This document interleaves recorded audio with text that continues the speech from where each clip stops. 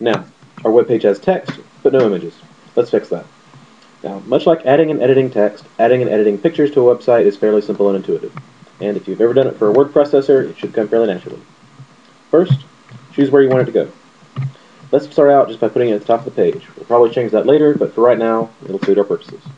Now, after you've got the cursor where you want the picture to go, click up here to Images, or Image, on the toolbar and click it. Now, this is very important. You are not loading a picture into the website. What you're doing is telling the website where to go to find that picture. Basically, you're giving it the address of where to go look for it. So, it's very important that you either A, make sure the website doesn't change, or B, and this is the option I prefer, make sure that your pictures and your web files are in the same folder. This way, so long as you move them together, they'll stay the same, they'll know where each other are. Now, let's upload this picture called Small.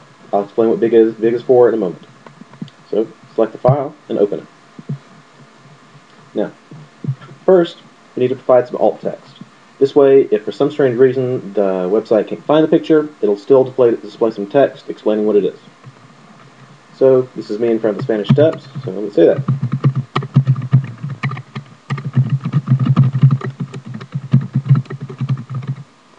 Now, we have alt text. Let's make sure this picture is the right size. You always want to make sure about this because if it's, say, a full size, full resolution image, it's going to be so big you can't see anything else on the web page.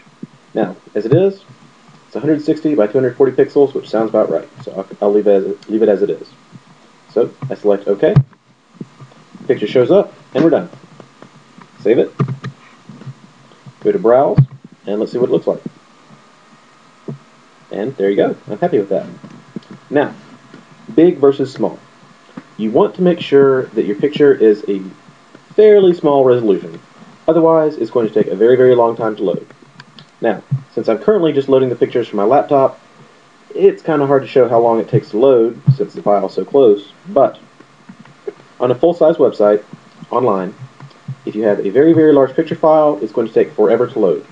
If you've ever been on a website and watched as the pictures loaded slowly, bar by bar, this is because someone forgot to compress the images before they uploaded them.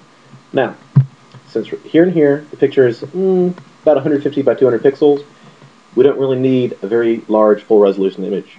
Detail is just going to be lost. It's a very large file. Absolutely no reason to waste the bandwidth.